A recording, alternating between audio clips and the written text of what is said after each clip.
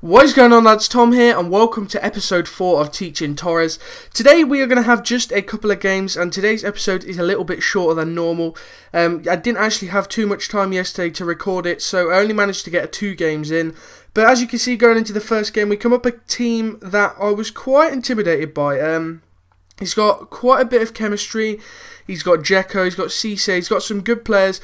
But in the 25th minute, we do actually manage to get a goal with Torres. And as you can see, it wasn't a great goal, but it was still a goal. And once again, a similar kind of play through to Torres, who just takes it and smacks it into the bottom right corner.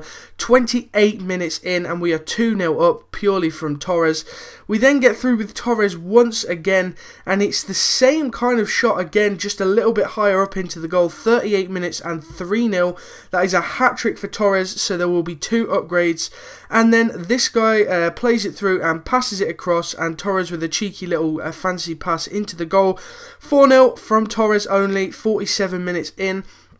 And then we go through and score one more with Francisco Sandaza, making it 5-0 in 74 minutes.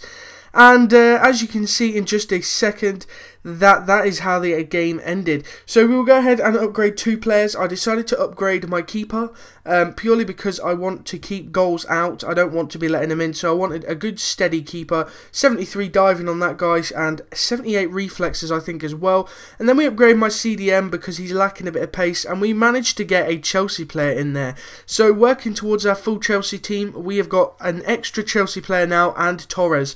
So that is the upgrades from that game, and we will move into the next one. So that game was the last one of Division 4, and we won the title, and we are still undefeated. So we start off our Division 3 campaign, and we do actually come up against a really good team. Now, this guy's got the Barcelona kits, so I thought he'd have a good team, and then have a look at this. Puyol, Benzema, Fabregas, David Villa, Busquets, Coentrao.